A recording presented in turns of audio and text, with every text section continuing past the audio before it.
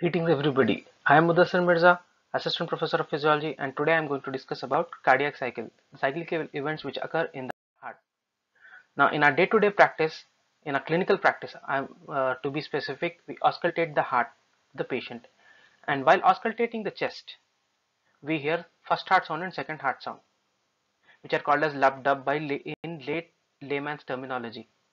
Basically, the phase of cardiac pump between first heart sound and second heart sound is systole, and between second heart sound and first heart sound is diastole. So this is what we are checking for, whether how well the patient's heart is functioning by checking first heart sound and second heart sound.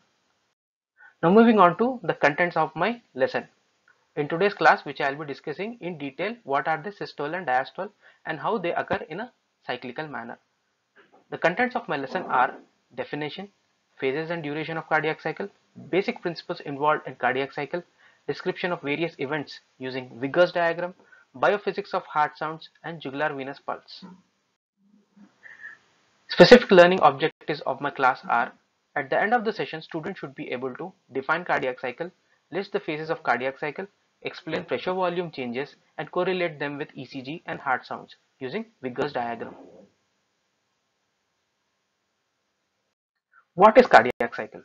By definition, it is a sequence of electrical and mechanical events occurring during each beat. Moving on to the phases of the cardiac cycle. Now look at this graphic. What do you see here? Is heart pumping the blood continuously or in phase-wise manner? Look at this carefully. Now, here we can see in this graphic that the heart is showing, the myocardium of the heart is showing a phase of contraction and a phase of relaxation. So hence the heart is pumping the blood in a phasic manner. Remember, heart works continuously throughout our life. The moment it is formed till our death, but it pumps the blood in a phasic manner, in which it has got two phases. First phase is the phase during which the myocardium contracts, which is called as systole, and the phase during which myocardium relaxes, which is called as diastole. Now, we know from our anatomy knowledge that heart consists of two muscles. One on the top, the superior muscle, is the atrial muscle, and the inferior muscle is the ventricular muscle, separated by a fibromuscular ring. Henceforth, the phases of cardiac cycle are divided as atrial systole, atrial diastole, ventricular systole, and ventricular diastole. Again, this ventricular systole and diastole are subdivided into isovolumetric contraction phase, rapid ejection phase, slow ejection phase. And ventricular diastole is divided into isovolumetric relaxation, rapid filling phase, and slow filling phase, as you can see here in this graphic. In this graphic, you can see that atria and ventricles are guarded by valves. The valves which are guarding atria and ventricles are called as inlet valves, whereas the valves which are guarding the ventricles and the greater arteries are called as outlet valves. Now these valves, they open or close according to the pressure gradient, and this pressure gradient is created by contraction of myocardium, okay, which causes the blood to flow from atria to the ventricles and from ventricles to different parts of the body or to the lungs via the greater arteries, that is systemic artery and pulmonary artery. Closure of valves produces heart sounds. Yes, closure of valves, the AV valves and semilunar valves produces heart sound. There are four types of heart sounds. Two are heard exclusively with stethoscope and other two are heard exclusively with phonocardiogram. With phonocardiogram, we can hear four heart sounds, and with stethoscope, we can hear only two heart sounds. So first heart sound is produced by closure of AV valve. AV valve, which is long, soft, and low pitched. Its duration is 0.15 second, which marks the beginning of systole. Second heart sound is generated by closure of semilunar valves or valves across the ventricles and the greater vessels. which is short and sharp, which marks the end of systole and beginning of diastole. Third heart sound is produced by rapid filling phase of ventricles, which is very low pitched, which can be heard only with phonocardiogram. Fourth heart sound is generated when the atria contracts, which is again low pitched, which occurs in late ventricular diastole, just before the first heart sound. That was about the biophysics of heart sounds. Now let us see what are the biophysical principles behind murmurs. Normally, when the blood flow is laminar, non-turbulent and silent, below the critical velocity, it doesn't produce any sound. The moment blood flows turbulently, it creates an abnormal sound which is called as murmur.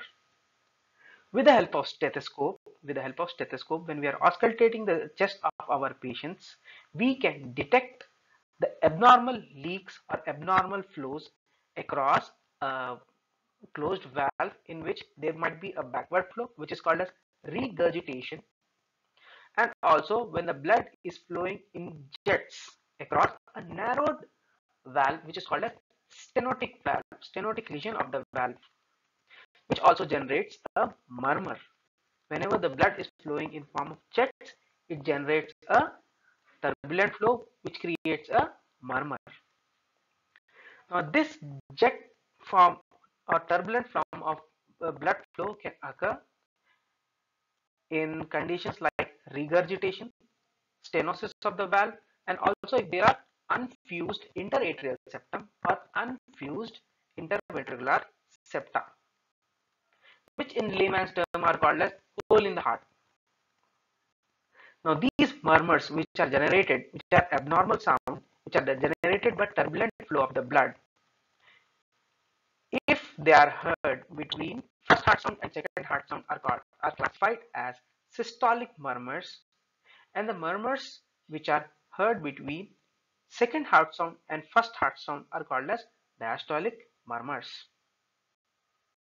Duration of each cardiac cycle is 0.8 seconds. Yes, how do we get that number? We know that normal heart rate is 75 beats per minute or 75 beats in 60 seconds. We want to know the duration of each beat. So we divide 60 divided by 75, which we get it as 0.8 seconds. Out of this 0.8 seconds, the duration of ventricular systole is 0.3 second and duration of ventricular diastole is 0.5 second. One question to all of you here is, when the heart rate increases, what happens? Is it beneficial? Yes or no? I will answer that question after explaining the duration of different phases of the cardiac cycle. Now this 0.8 second, out of this 0.8 second, I said ventricular systole lasts for about 0.3 second and ventricular diastole lasts for about 0.5 second. In case of atria, the atrial systole lasts for about 0.1 second, whereas atrial diastole lasts for about 0.7 second. Now answer to my question. When the heart rate increases, what happens is, when the heart rate increases, that increase in heart rate is compensated by reduction in ventricular diastole. So when a ventricular diastole, that is a phase during which the filling of ventricles occurs, is reduced. So there is less amount of filling in the ventricles, so less amount of filled blood is pumped. So there is relative reduction in the amount of blood pumped by the heart when the heart rate increases when compared to a normal beating heart, heart rate. Now, when the heart rate is reduced, as it occurs in athletes, those who do regular exercise, we see that there is a reduction in heart rate which is within physiological limits. This condition is called as sinus bradycardia. In sinus bradycardia, what happens is, as the heart rate is reduced, what happens is the ventricular diastolic phase is prolonged, which causes more and more filling and more amount of blood is pumped for better perfusion of exercising muscles. This picture what you are seeing is a Vickers diagram which was devised by Carl Vigor to explain various cardiovascular physiological parameters occurring during each cardiac cycle. On x-axis you can see there is a timeline which is which is divided into different time segments in seconds.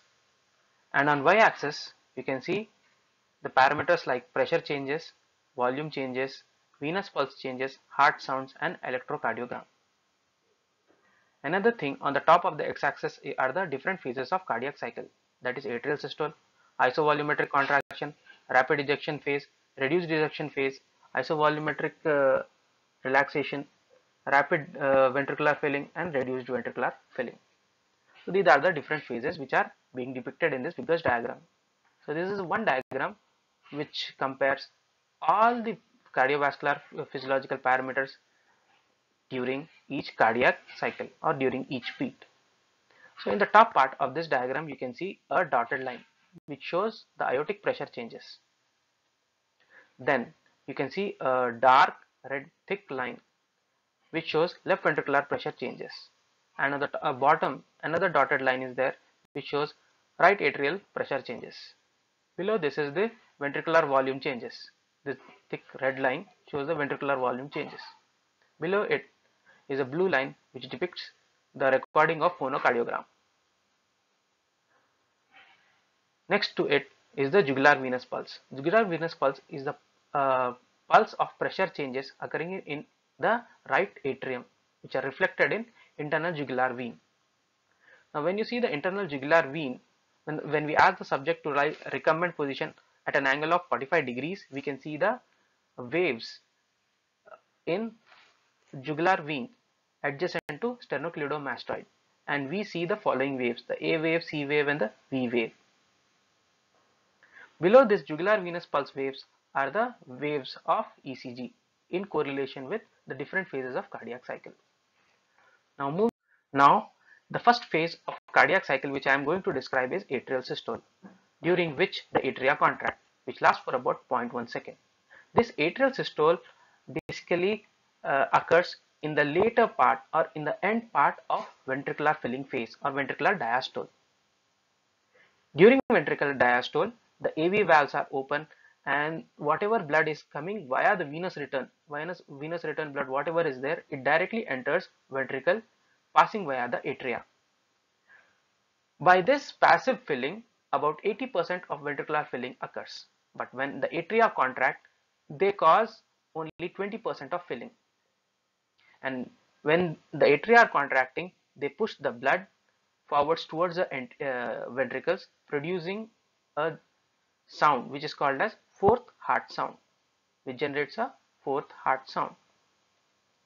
During atrial systole, the left atrial pressure rises by 7 to 8 millimeters of mercury. The left ventricular volume rises from 103, approximately 103 to 130 ml. Here you can see it rises from 103 to 130 ml. We can see a wave due to atrial contraction in the jugular venous pulse. Now this atrial systole in ECG can be seen from the peak of the P wave till the peak of QRS complex. Here you can see the atrial systole begins from the peak of the P wave to the peak of the QRS complex, which causes the closure of AV valves. Now coming to atrial diastole. Atrial diastole follows atrial systole, during which atrial filling occurs. Atrial diastole occurs during the ventricular diastole, which lasts for about 0.7 second. At the beginning of ventricular systole, the bulging of AV valves into the atrium results in production of C wave, and at the same time during diastole there is a lot of venous return which directly rushes into the ventricles, which again generates a rise in atrial pressure, which generates a V wave in jugular venous pulse. So these are the two events occurring in atrial diastole. Now moving on to ventricular events. The first event in ventricular systole is isovolumetric contraction. Now at the beginning of this isovolumetric contraction in the ventricular systole, what happens is there is fall in atrial pressure. When the atrial pressure falls below the ventricular pressure, the AV valves close. Now the AV valves are closed, and at the same time the semilunar valves are not open. At this point, the ventricular contraction begins. Now ventricles contract as a closed chamber without any change in the volume of blood inside them. That's why this phase is called as isovolumetric contraction. During this phase, left ventricular pressure abruptly rises. Left ventricular pressure abruptly rises from 0 to 80. This is the isovolumetric phase, which is lasting for about 0.05 seconds, which rises from 0 to 80, or minimal, not 0, minimal to 80 millimeters of mercury. The volume of left ventricle remains steady at around 130 ml, and the aortic pressure also is at 80 millimeters of mercury. Left atrial pressure at this point rises to 7 to 8 millimeters of mercury, and right atrial pressure rises to about 4 to 5 millimeters of mercury. Left ventricular pressure, as you can see here, left ventricular pressure is rising from minimal to 80 millimeters of mercury. There is also rise in right ventricular pressure from minimal to 10 millimeters of mercury. Let me make it clear here that the main difference between right ventricle and left ventricle is in the pressures. The right ventricle has very low pressure circulation, whereas left ventricle has very high pressure circulation.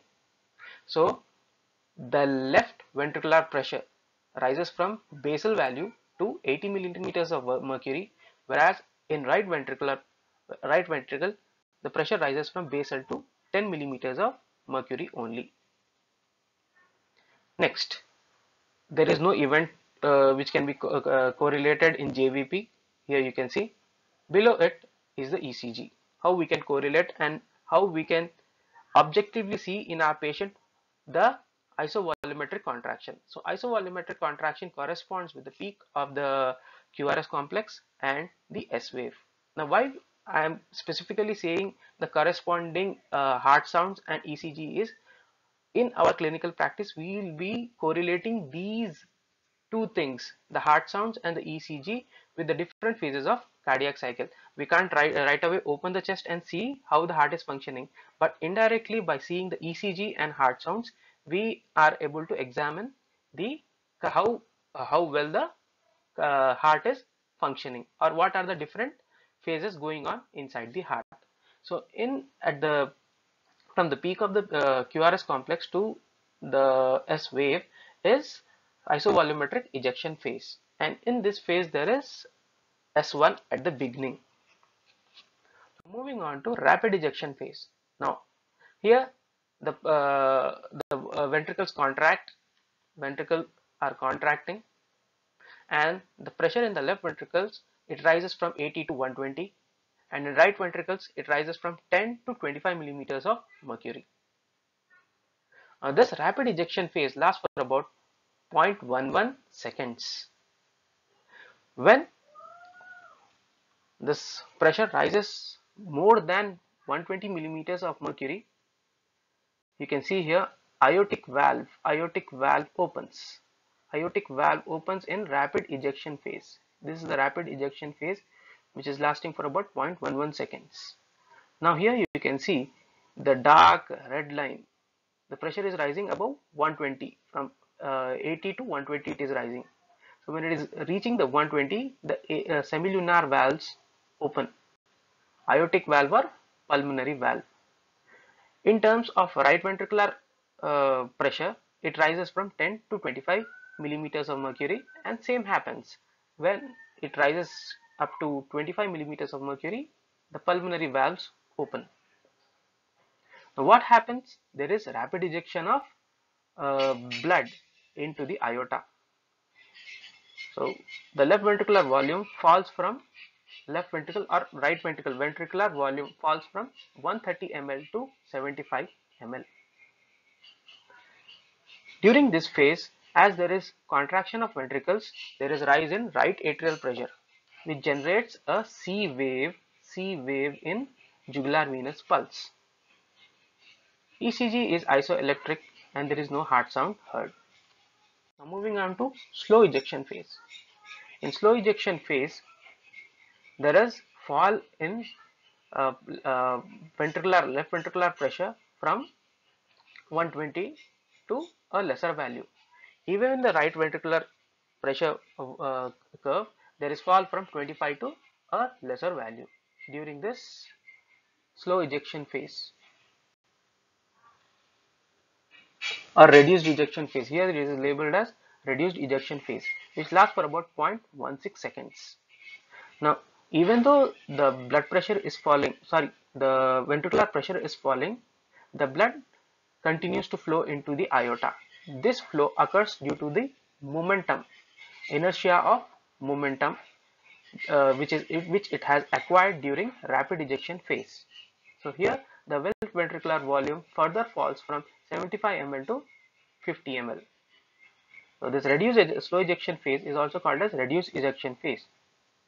There is not much change in right atrial pressure. That's why we are not seeing any wave during the reduced ejection phase in JVP. In ECG, it corresponds with the T wave. So T wave corresponds with reduced ejection phase. So any abnormality in a reduced ejection phase might cause changes in T wave. Now, when the ventricular pressure falls steady below 120, there is closure of semilunar valves. That is, when it falls below 120, it causes the closure of aortic valve, and when it falls below 25, it causes the closure of pulmonary valves. Now, this closure of pulmonary valves at the end of reduced ejection phase produces second heart sounds, the beginning of second heart sound, which continues in isovolumetric relaxation phase, that is next phase. So in isovolumetric relaxation, which lasts for about 0.06 seconds, the atrial pressure, the pressures inside the left ventricle and the right ventricle further falls. Now during this phase, the semilunar valves are closed and atrioventricular valves are not open, and heart starts relaxing. So now as the heart is relaxing as a closed chamber without any change in volume, it is called as isovolumetric relaxation. The aortic pressure also falls during this phase from 120 to approximately 100. There is no change in the left ventricular volume, which is about 50 ml. Here it is wrongly given. Sorry for the typing mistake here. There is no change seen in JVP in the isovolumetric relaxation phase. We can hear the second heart sound due to closure of semilunar valves. And ECG, in the ECG there is isoelectric line. There is no electrical event which is depicted in ECG during isovolumetric relaxation. After isovolumetric relaxation, when the ventricular pressure further falls, here you can see this red line. When this ventricular pressure further falls below the atrial pressure, the AV valves open. Here mitral valve open, and on right side tricuspid valve opens. Okay, so on left side mitral valve opens, and on the right side tricuspid valve opens. Now here what happens, there is rapid filling. So as the ventricles are relaxing and AV valves are open, and the atrial pressure is slightly higher than the ventricular pressure, the blood rushes, which leads to about filling of left ventricle, which rises the left ventricular volume from 50 to 85 ml. Now the rushing of blood into the ventricles during this phase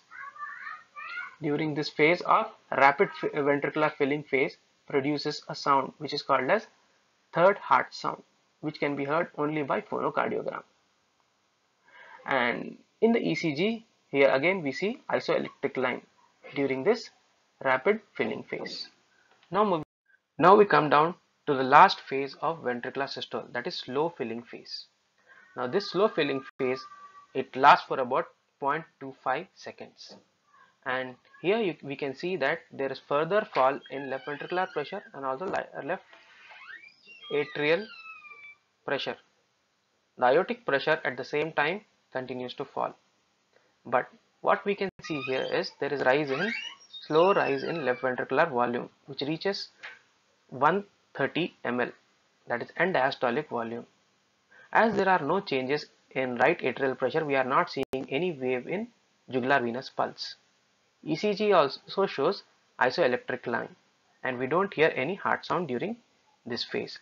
This completes the description of various phases of cardiac cycle.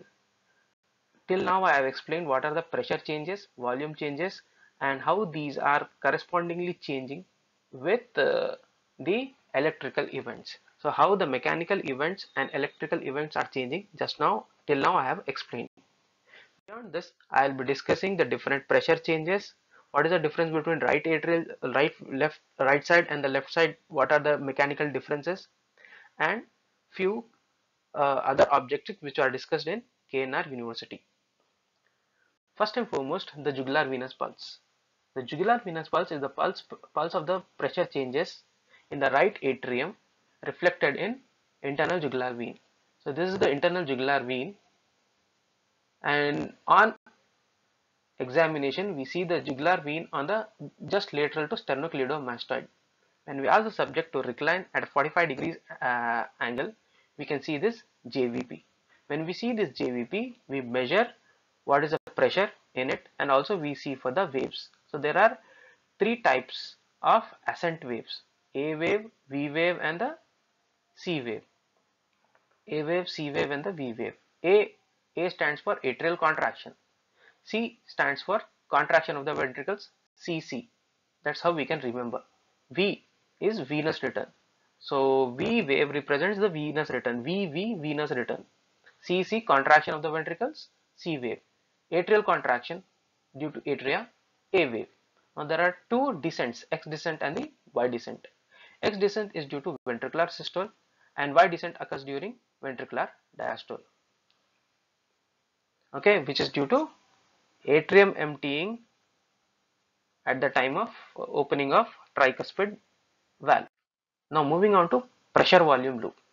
Now this is the pressure volume loop. It is a graph which compares the left ventricular pressure with the volume changes in the left ventricle. Basically it is described and discussed to know whether there is any systolic dysfunction or diastolic dysfunction. In this graph you can see that the left ventricular volume is depicted on the x-axis and left ventricular pressure are depicted on the y-axis, and when we plot the volume changes against the pressure, we get a loop which is called as pressure volume loop. Now this has got A, B segment, B, C segment, C, D segment, D, E segment, and E, F segment. At the point A, mitral valve opens, and you can see from AB segment, in the AB segment, there is not much change in the ventricular pressure. There might be a slight fall in the ventricular pressure, but the volume increases from 50 ml to 70 ml. In the BC segment, there is very minute rise in the left ventricular pressure, but the volume increases. The volume in the left ventricle increases from 70 to 120. Okay, so when it reaches point C, this is called as end diastolic volume point, and at this point mitral valve closes, and as the mitral valve closes, the heart undergoes isovolumetric contraction, which rapidly increases the pressure. So here you can see there is a rapid rise in left ventricular pressure, which rises from the basal value to about 80. When it reaches 80 and beyond that, aortic valve open, and the rapid ejection phase occurs. So there is a reduction in left ventricular volume. The left ventricular volume falls from the end diastolic volume to about 75 at point E. So DE represents rapid ejection phase and EF represents the slow ejection phase. In slow ejection phase, you can see the left ventricular pressure is falling from slightly above 120 to about 100. When it falls to 100 or less than slightly less than the aortic pressure, the aortic valve closes at point F. After the aortic valve closes, and as the AV valves are not open, the heart relaxes without any change in the volume. So there is no change in the volume here. And as heart is relaxing as a closed chamber, it is called as isovolumetric relaxation. So this F and A segment marks the isovolumetric relaxation phase. In the isovolumetric relaxation phase, the pressure, left ventricular pressure, rapidly falls from 100 to the basal value, the point at which to the point A. So this completes the pressure volume loop. Now moving on to the systolic and diastolic dysfunctions. So these two graphs are depicting the systolic and what happens to pressure volume loop in systolic and diastolic dysfunction. When systolic dysfunction occurs, which is depicted on the right side of, sorry, in the left of this graphic, this is the left of this graphic. In the left, you can see the systolic dysfunction, in which we can see that isovolumetric isovolumic pressure loop. This is isovolumic pressure loop shifts to right. So this isovolumic pressure shifts to right, decreasing the stroke volume to a new point of C1 to D1. Okay. Now, on the right of this graphic, we can see diastolic dysfunction. When the diastolic dysfunction increases, the end diastolic volume is reduced. It shifts the diastolic pressure volume loop upwards and to the left, towards the left. This reduces the stroke volume from point B and A to new point B hash and A hash. Okay, that is about systolic and diastolic dysfunction. Now coming to the mechanical events differences in mechanical events in left heart and the right heart. As you can see here, the right ventricle contracts like a bellow, okay, and left ventricle, it is circular, okay, so it contracts like a hand squeezing a tube of toothpaste. Okay, so that is the main difference between right atrium and the left atrium. And one more difference is that on the right atrium contracts before the left atrium, but the left ventricle contracts before the right atrium.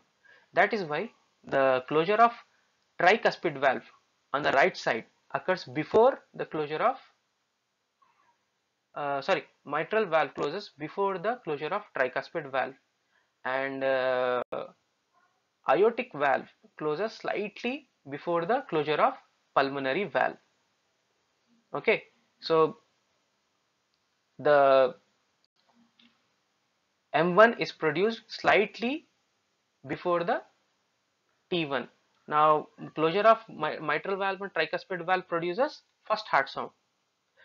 There is also a slight difference in production of this first heart sound, very slight minute difference, which we might not see in normal individuals, but in persons in whom the mitral valve is closing slightly more before the closure of tricuspid valve, it creates a difference, creating a condition called as split in first heart sound.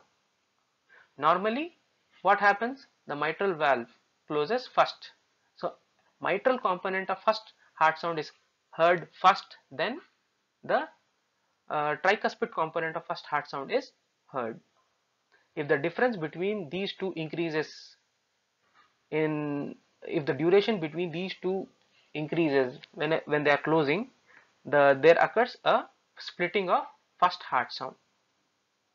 Similarly, with second heart sound. Second heart sound also has got two components, aortic component and the pulmonary component. The aortic valve closes before pulmonary valve closure. Now this produces the aortic component of second heart sound to occur slightly before pulmonary component. When the duration between these two closures increases, it generates a split in the second heart sound. So that is about the pathological condition. Normally there is no splitting of second heart sound, but second heart sound has got two components, aortic component and pulmonary component. Aortic component occurs prior to pulmonary component. Now moving on to the pressure change, comparison of pressure in the right and the left ventricle. You can see on the top, right side has got right atrial mean pressure is 2 millimeters of mercury, whereas left atrial mean pressure is 8 millimeters of mercury. Left ventricle on the left side on the right side, in the right side circulation, in pulmonary circulation, the mean arterial pressure is 15. Systolic pressure is 25 by 8 millimeters of mercury.